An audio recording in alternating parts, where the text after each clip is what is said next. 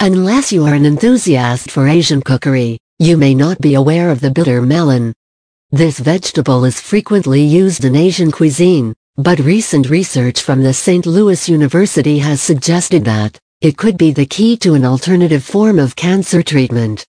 The research documents the use of bitter melon extract as a treatment in cancer cells in mice. The researchers have noticed an effect of slowed growth in neck and head cancer cells.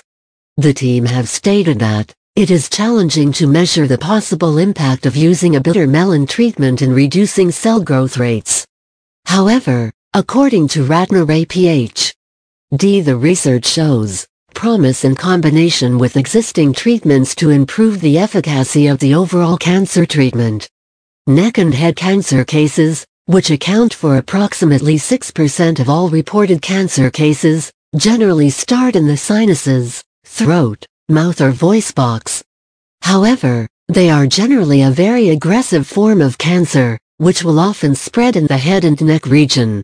The bitter melon or Mammardika cruncha is commonly used in alternative or folk medicine, because of the reputed hypolipidemic and hypoglycemic effects. The initial research from the St. Louis team has shown encouraging results for the treatment of a number of different forms of cancer including breast cancer. The team noted the significantly decreased proliferation caused by the bitter melon, which could induce the death of cancer cells. This preliminary research has suggested hope for an alternative treatment in slowing down the growth and inducing cancer cell death.